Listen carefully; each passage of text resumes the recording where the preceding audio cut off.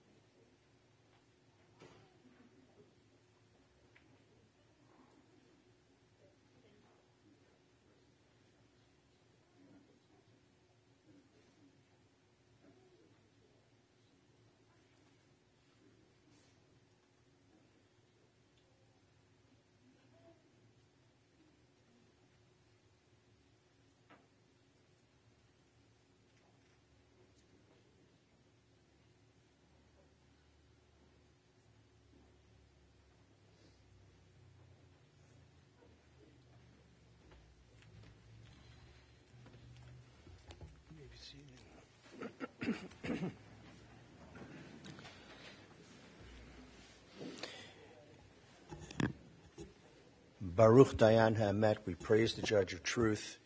If you have a cell phone or a pager, would you please either turn it off or set it to stun? Yeah, Star Trek, 1968.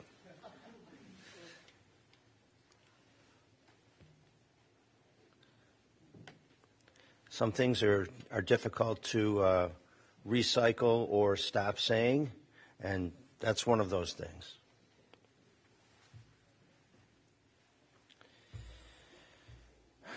Baruch Dayan Hamet, we praise the Judge of Truth. Let us begin as we recite the 23rd Psalm.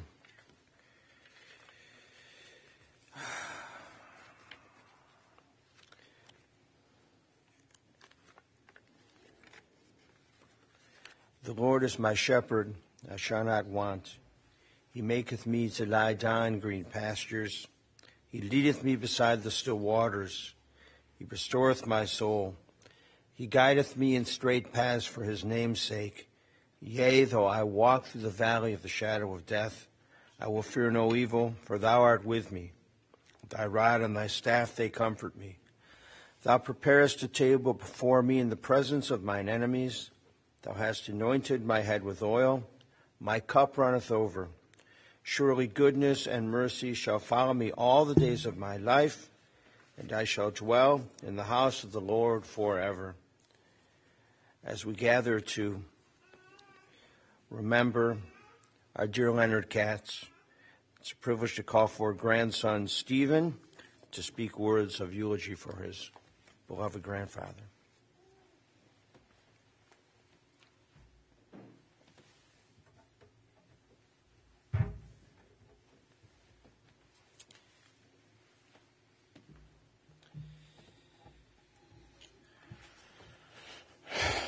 Hi, everybody. Thanks for being here today. This is the third time I've stood up here in this situation, and for once I can say that it at least feels like an appropriate time. My grandfather had an amazing life, which is evidenced by everybody here to remember him. He didn't die young or tragically. I've thought for a few days about what I could really say about my grandpa that people wouldn't already know. So I figured I would just share a couple personal reminiscences and just give an idea of what kind of person he was to me.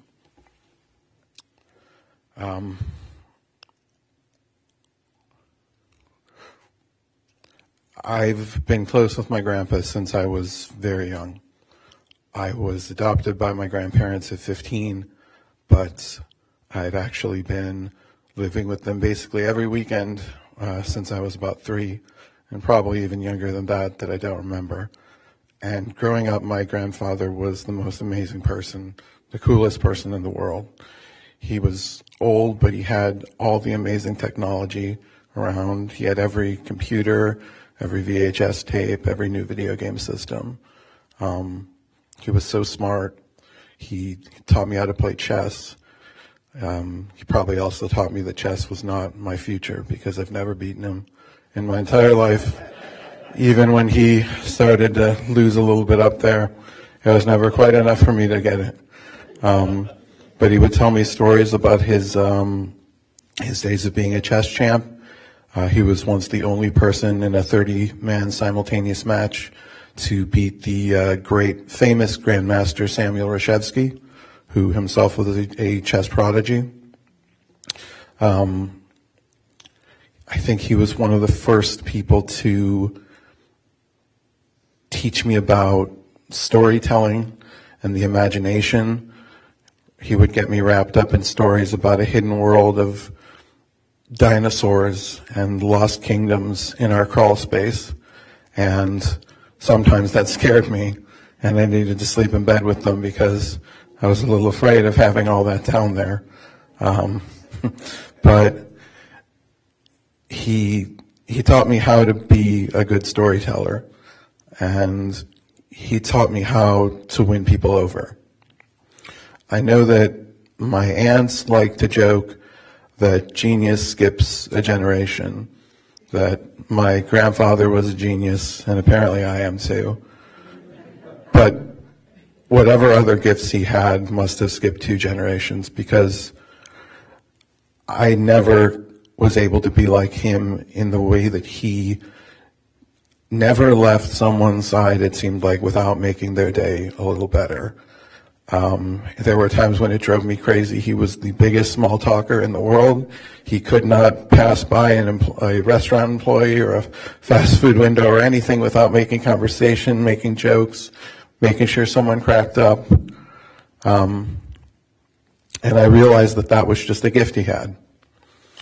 That he was somebody who knew the right thing to say. As a kid, I must have thought that he knew every single person in the city, because I don't think we ever left the house once without somebody coming over and saying, "Dr. Katz, I'm your patient." And I used to think he must have the most amazing memory in the world too, because he knew every single one of them. And later he did confide in me that he didn't always know all of them, but he was never going to admit that. He never wanted any of his patients to think that they weren't important to him or that he hadn't remembered. He was somebody who didn't have a ton of hobbies, but excelled at the ones he did. He became so good at raising saltwater fish that he had a giant 400-gallon tank built into our house at one point. When he finally dismantled it, the Cleveland Aquarium took quite a few of his fish with them.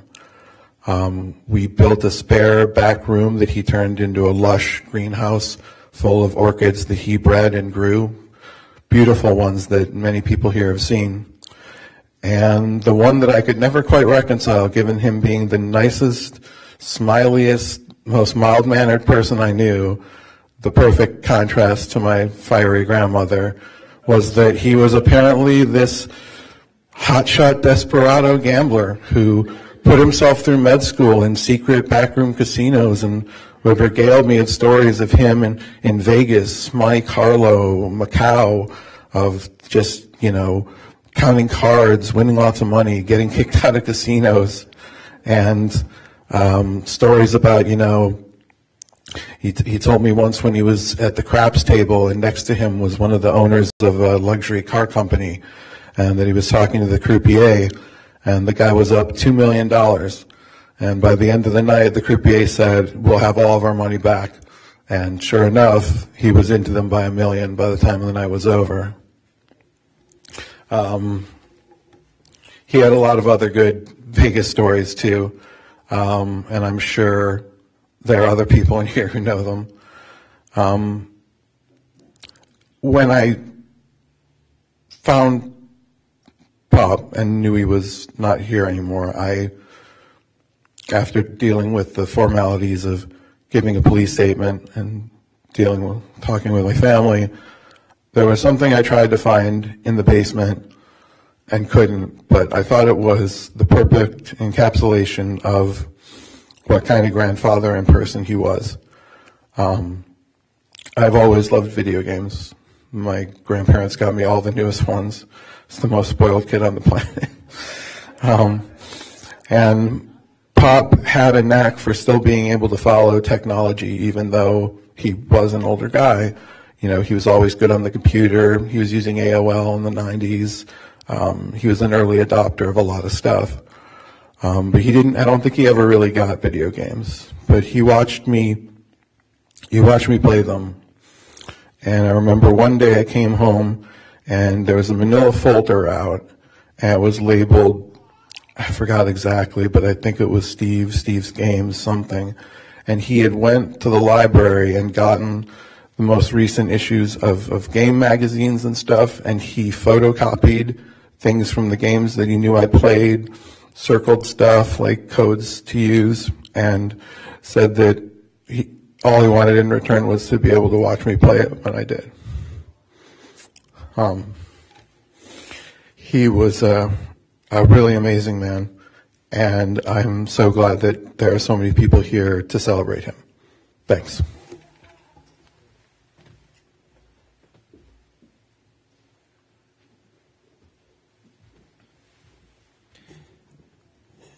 And to those words spoken, let us say, as a prayer, let us say Amen. Privilege to call forward Morgan.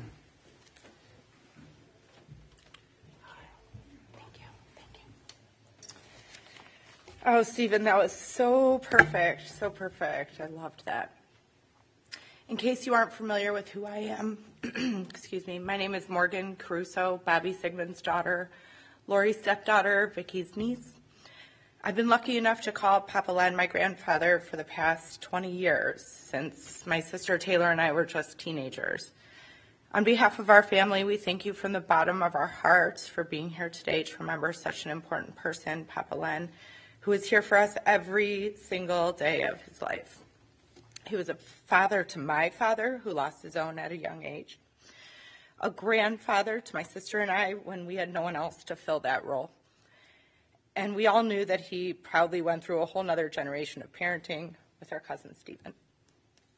Stephen, it's no coincidence that Papa was here to enjoy your intimate, special wedding day, when recently, just less than a month ago, you married Bridget, and I'll never forget his face as he sat directly center next to Auntie Vicky as you walked down the aisle, right hand in hand with Lori, directly towards him, and how happy his face looked. So what a special day for our family, and I know how proud he was of you, Stephen, on that day, and how hopeful he was that you'd have a beautiful future together. I'll also never forget how absolutely excited and supportive he was of you in every single academic success, and he just loved to brag about you. So others today can tell you more about the incredibly brilliant man Papa was in his long career as a doctor of dermatology, how he was kicked out of casinos for counting cards, and the many fascinating stories about how he probably diagnosed some or many of you with growing an alien inside of you before he joked that it was just a simple skin irritation. What I'd like to focus on most in the time I'm speaking this morning is just Papa Len as grandpa and great-grandpa. In talking to Lori, it's what she's truly most grateful for, because we got to be one great, amazing family. And half of this room is here because of it, and half are originals. Lori loves that Papa Len welcomed our family as his family, and so do I. Because of this, he was able to enjoy 5 great-grandchildren. He absolutely cherished the kids and had a relationship with each of them, knowing what they liked and excitingly putting out that stuff when they came over. First came Carson, and for example, with his love of remotes, at one point he got to have like 10 of them there. Then Mason, and then just in the last year and a half came Addison, Carolyn, and the newest little guy, Cameron. Every one of those babies was plopped right on top of Papa and great-Grammy's laps. They were great-grandparents who were really involved in the kids' lives, knowing what they were up to and always playing with them when they came over. And the kids loved to spend a ton of time there because of that. Didn't you guys? So one of my favorite memories easily was when Carson was about 2. Papa and great-Grammy got him going on the computer. Carson would sit right on Papa's lap, and they literally spent hours not only playing but learning, as they believed the computer could be the basis to expanding on the sheer brilliance they were sure the kids had, and we joked it had to be inherited from them, wink, wink. But really, you see how smart our Jeopardy champion of a cousin Stephen is, so they had to be doing something right. And Carson learned his letters and sounds pretty much all from sitting on Papa's lap, the computer, watching videos and games, and I love picturing them right there at the bedroom desk laughing and learning to this day. The kids loved Papa's fish, feeding them and learning about them, even when he insisted on telling us weird things like which he believed would be the next to reproduce and how many males should be with the females or something like that. That beautiful orchid room turned into a playroom eventually. Anyone who knew Papa was aware of his great love of anything scientific or beautiful, and he carefully curated this most gorgeous room of living orchids that anyone could ever have in a home, complete with lights and clips to be sure each could be displayed at its finest. My husband Anthony loved to walk through there with him as he loudly explained everything he was doing. When our boys got older, he actually converted the orchid room into a playroom where, to this day, all the toys in the house are stored, complete with a roller coaster, a play kitchen, and even video games now. The kids dash into the house and go straight for the back room where they know all their stuff will be waiting for them. But that's not the only place the kids hung out. They were always in the bedroom, jumping on top of the famously huge double queen-size bed, peeking under it for hidden treasures that were planted, watching TV and a pack-and-play when they were babies. At all ages and stages, the kids hung out in that bedroom with the best great-grandparents ever. And I love how those memories can live on and we can keep talking about fun times with Papa and Great-Grammy. This morning when we were talking to the boys, I asked Carson his favorite memory about Papa. He so sweetly said with this big smile that he loved when he and Mason would creep into their bedroom and how Papa would jump out and yell, "Ugga, ugga, boo, ugga, boo, boo, ugga."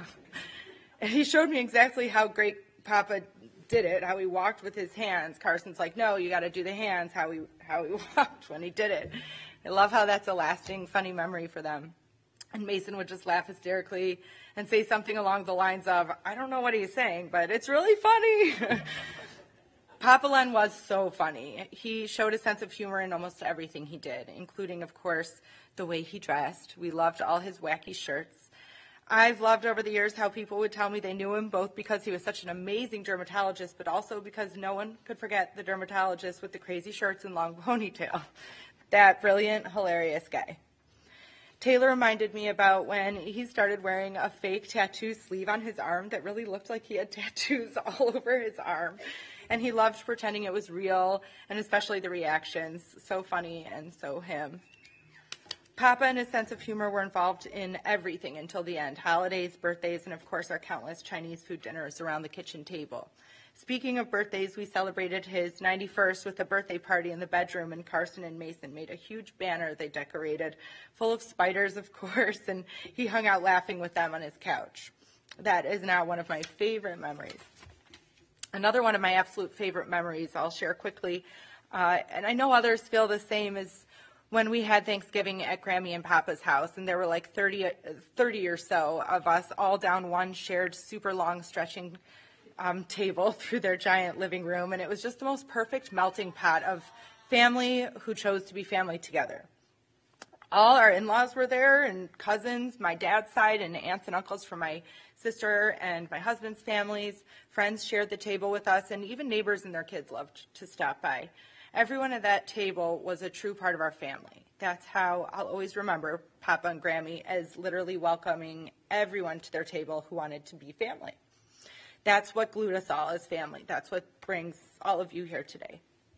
Papa wanted the big family, the kids everywhere, the chaos, the fun, and he got it. And we got it all right back from him every day, and we were lucky enough to have him here with us. As my husband and I explained to our sons, ages 6 and 4, God, Hashem, really wanted for Papa Len to meet Great Grammy in heaven, and now they're there together, and they get to watch over us forever. So I know we'll always miss them, but today I'm vowing to always really remember them. So with the funny stories and the great amount of love that we truly felt from them, we're going to talk about them a lot. As someone who's so close to my own dad, I know how deep the father-daughter bond was between Papa and Vicky and Lori.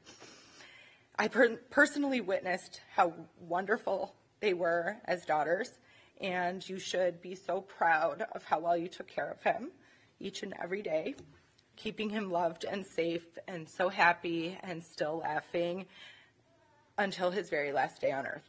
You too, Stephen, you were an amazing grandson, and I'm so happy Papa left us with you as our cousin. In closing, I want to remember the long marriage Papa had that we can all just dream of with the love of his life and partner in crime, Grammy Eileen. How cherished he was as a grandfather, how he could help with literally any medical need, you just consult with him first, how he was hilariously embarrassing yet so kind and generous, just the best grandfather anyone could ask for, and I'm so grateful he got to be in all of our lives, and we got to be family because Lori married my dad. I'm going to remember for the rest of my life that when my husband asked for my hand in marriage, he separately went and asked just 2 guys, my grandfather and my father. So my father and my grandfather, Papa Len, just the two. I feel so blessed that I got to have him as the true definition of a grandfather in every way, and that my kids got to experience the best great-grandfather, and vice versa, that he got to be a great-grandpa to our kids. He lived a really long and fulfilled life, and we're also lucky to have such great memories of him to carry with us forever. We love you, Papa Len. Thank you.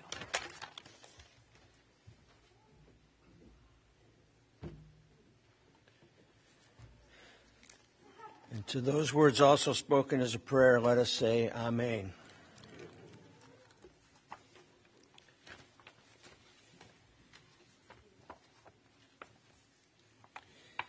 So we gather on this most solemn occasion. It's for a reverent purpose. We pay our respects and a deserved tribute to your dear Dr. Leonard Katz. His Yiddish name is Lebi Ben Avraham Vabatya. Lebi is like lion. And, you know, he was a strong man, and he would stand up and protect you and others. Laying to rest the body of Leonard is a physical act, and it's also a deeply spiritual and emotional process as well. Yesterday, as Vicki and Lori and Stephen talked about Leonard and his love of practicing medicine, which means his love of caring for and nurturing people, they spoke of his caring heart and soul and his humor and his ability to develop and grow relationships with all sorts of people from a variety of backgrounds and languages. They also said he liked to raise saltwater fish and grow orchids.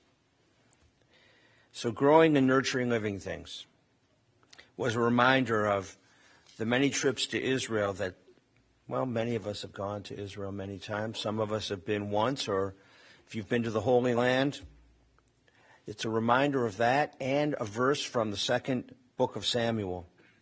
In the second book of Samuel, chapter 14, verse 14, "For we shall surely die, and shall be as water spilt on the ground, which cannot be gathered up again." So how so? Well, as one drives down from Jerusalem into the Negev desert, the eye is caught in a most dramatic way by the highway scenery.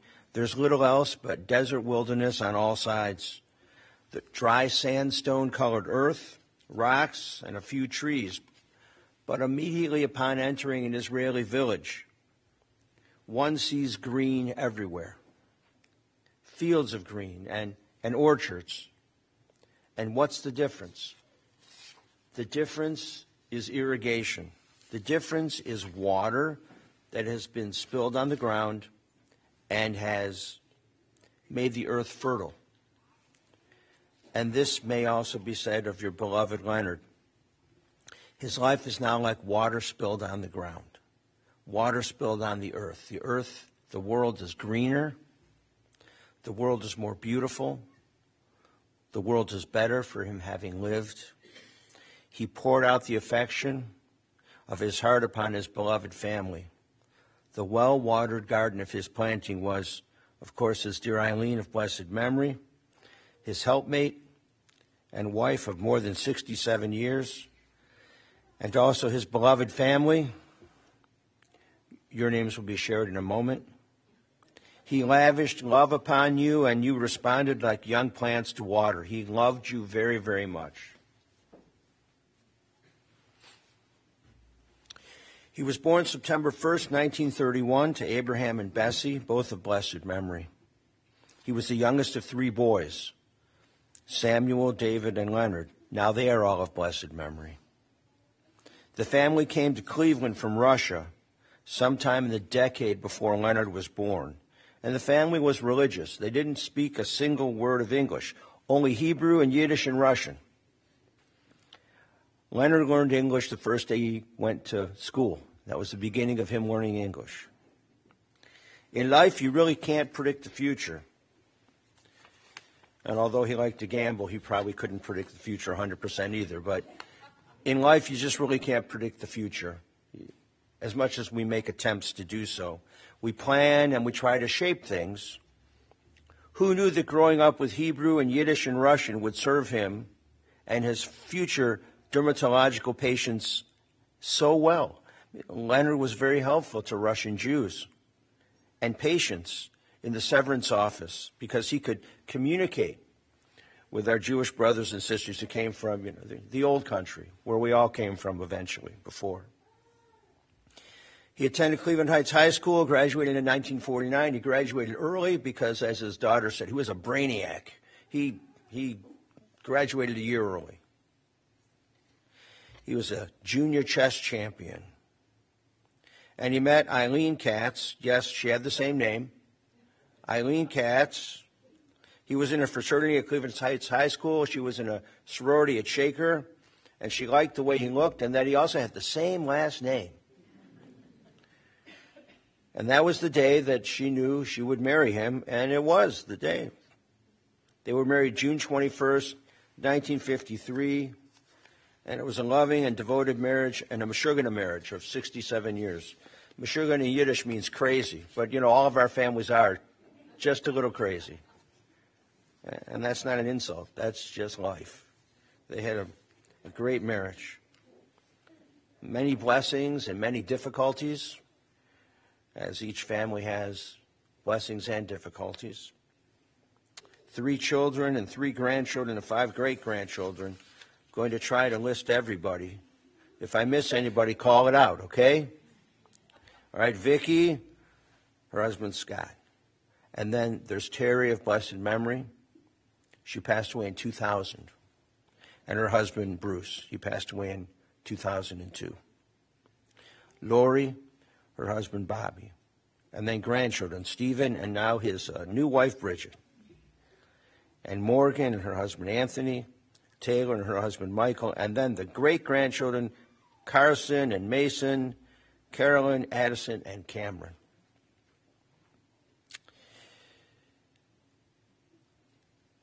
When you think about your wedding night, you probably don't think of this. Your wife turns to you and says to you, as Eileen said to Leonard, I need $1,000. And he said, well, I don't think we have $1,000. She said, oh, yeah, all the gifts that we've been given, it'll be $1,000. And he reluctantly says, okay. And then on the following Monday, she goes down to Merrill Lynch and she takes the $1,000 and she invests it in his name, because way back then in 1953, she couldn't put it in her name. And her parents would never let her go to Merrill Lynch herself anyway. So she did that, and they had a marriage when his job was to bring home the bacon, the money, so to speak, and she would invest it. His job as a father was to embarrass his children with his humor, and he did that frequently. So he went to Western Reserve for college, then he went to The Ohio State University for medical school. He was in the Army from 1958 to 1960, symbolized by the flag of our beloved country. He was stationed stateside. He was in Minnesota for almost a year, and he did medical exams for guys coming in, excuse me, for guys coming into the Army, and he did medical exams. But he would look for emotional as well as physical infirmities, because going into the Army, even if you're drafted and you want to go, it's a serious business. And so he would check, and he would sincerely try to get 4 F designations to excuse guys that he thought really, really, really needed that. And at times this put him in conflict with his superiors. But Levi, which means lion, right? He would stand up to his superiors when he felt there was a real advocacy for a 4F designation. Leonard and Eileen moved back to Cleveland in 1960. He had a private dermatological practice in Severance. He never wanted to leave the old neighborhood after 53 years. He loved practicing medicine, and he even came up and he made tools. He wasn't a guy who needed to take credit for everything. He liked to share with others.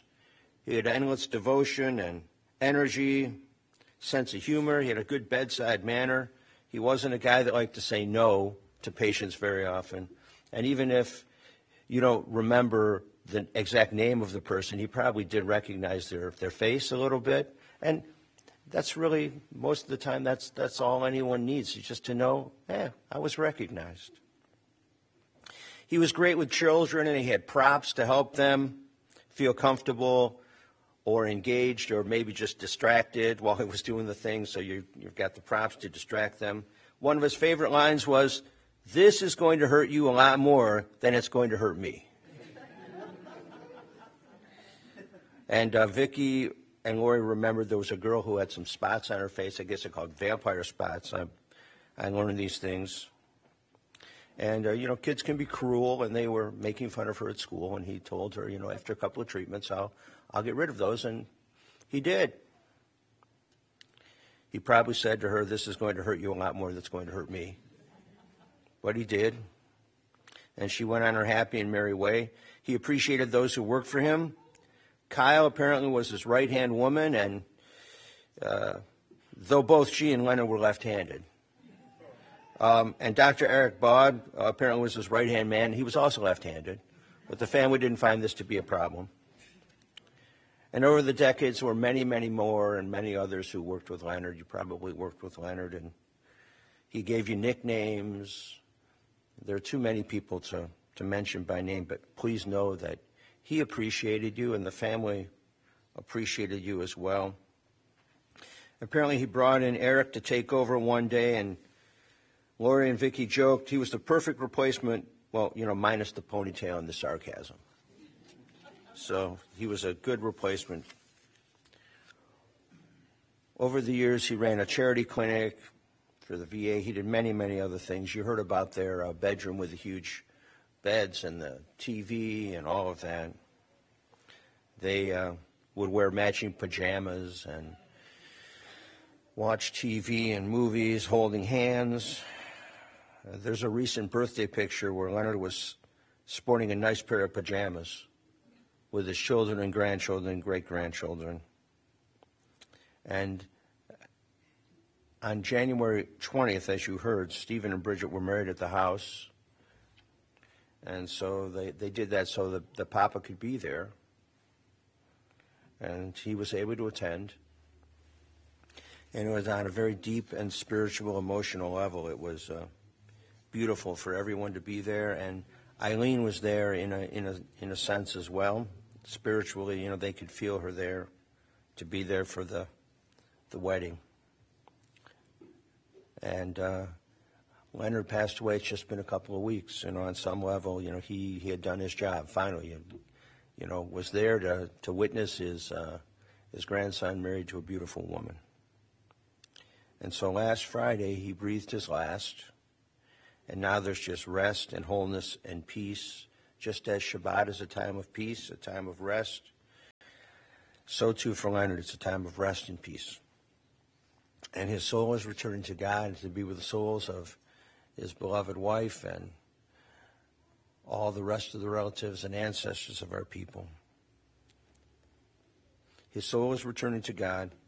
We learn this from the book of Ecclesiastes, chapter 12, verse 7. The dust returns to the earth as it was. The spirit returns to God who gave it. One day all of us will join our loved ones in Olam Haba, the world to come. It's a spiritual place, not a physical place. This is a physical place. Cemetery we will go to is a physical place. The soul returns to Olam Haba, a spiritual time. We're sending along a couple of old Haggadahs with him in the casket because it's a mitzvah, it's a religious obligation to bury the body of our loved one, but also to provide respectful burial for holy books of our tradition. We're sending the Passover Haggadah in particular because Passover is a time when we recall and we give thanks for our ancient liberation from Egyptian slavery. And we're free today because many, many, many years ago of God's deliverance. And now Leonard has been liberated and he's been delivered from deterioration of his mind and his body and illness and pain. You have many, many memories and thoughts of Dr. Leonard Katz. And we give thanks to God for this gift of long life. May we be kinder and more thoughtful of others, more eager to help and serve others, do things which will make him proud, but do things that will remind you of him with his humor and his small talk in a big way. As you said, that's great. Small talk is important. Hey, at the beginning, I asked you to turn it off or set it to stun. You're like, hey, Rabbi, can't have possibly meant that, really. Yeah, you're here, you know you're here, but obviously the people that would be calling me, they don't know I'm here either. But as we think of Leonard, let us be kinder and more helpful to others. And so we say words from the first chapter of the book of Job. We conclude with, Adonai natan v'Adonai lakach, yehi shem Adonai mevarach. The Lord hath given, the Lord hath taken away. Blessed be the name of the Lord. And let us say, Amen. Please rise for the El Malei Rachamim prayer.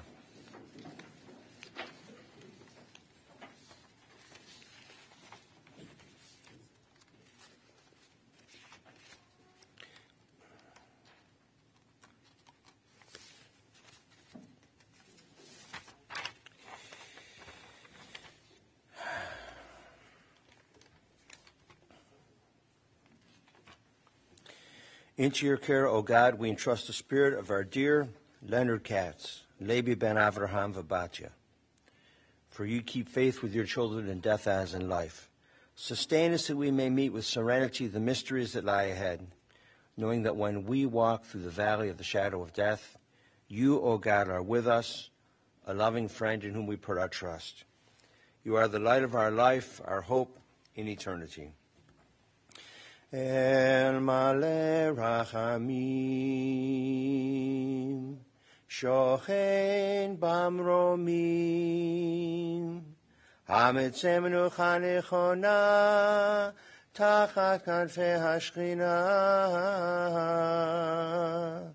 Im Kedoshim U'Tohorim, Kezohar Harakia Mazhirim,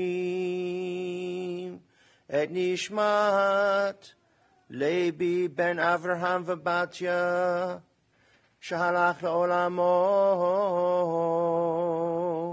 Ba'al Harachamim, Yasdirehu B'Seitzer K'navav Le'olamim, Vayitzror B'Tzror HaChaim, Et Nishmato, Adonai Hu Nachalato, V'yanuach b'shalom al mishkavo, v'nomar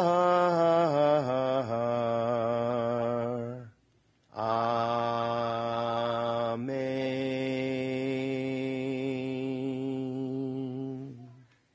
Compassionate God, eternal Spirit of the universe, grant perfect rest in your sheltering presence to our dear Levi ben Avraham Vabatya, our dear Leonard Katz. He has entered eternity. O God of mercy, let him find refuge in the shadow of your wings, and let his soul be bound up in the bond of everlasting life. God is his inheritance. May he rest in peace, and let us say, Amen. And now the funeral directors will come, and we will go in procession to Mount Olive Cemetery. If you're not going to Mount Olive with us and you are just going to meet us back at the house, we'll be there in about an hour and 15 minutes from now.